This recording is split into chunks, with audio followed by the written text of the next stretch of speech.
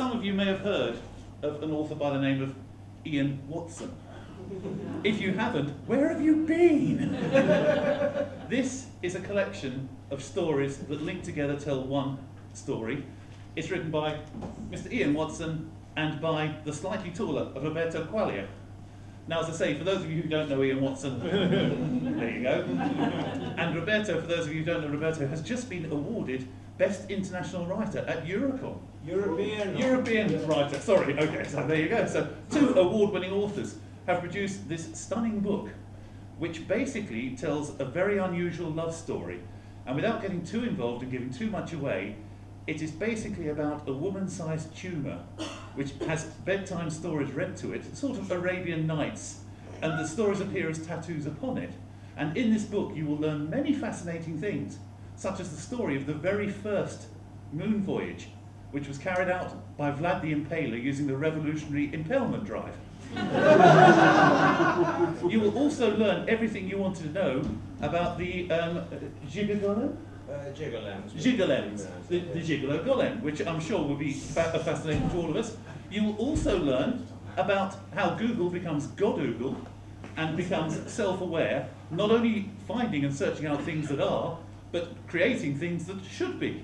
All these and more are here for the intrepid reader to read about in The Beloved of My Beloved. Would you translate? Contribuimo il giurolato del nostro libro. In Ungheria, 5 anni fa, in un hotel vuoto e misterioso, quando Darth Vader fu invitato per la prima colazione, dunque parliamo di necrofilia virtuale. To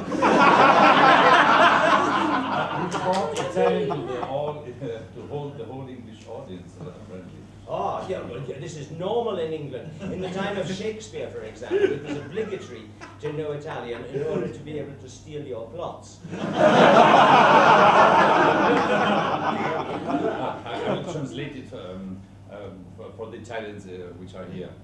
So actually we conceived this book in an empty hotel at the border between Czech Republic and Hungary, in a hotel which pretended actually to be a hotel and was not really a hotel probably, because Darth Vader was late at breakfast and we started to discuss about virtual necrophilia.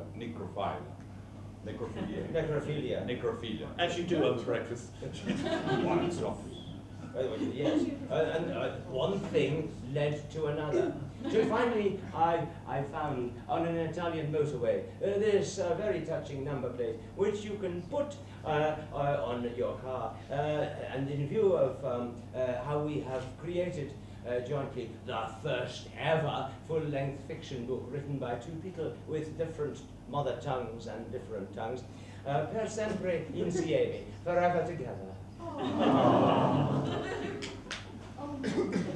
I was slightly moved myself.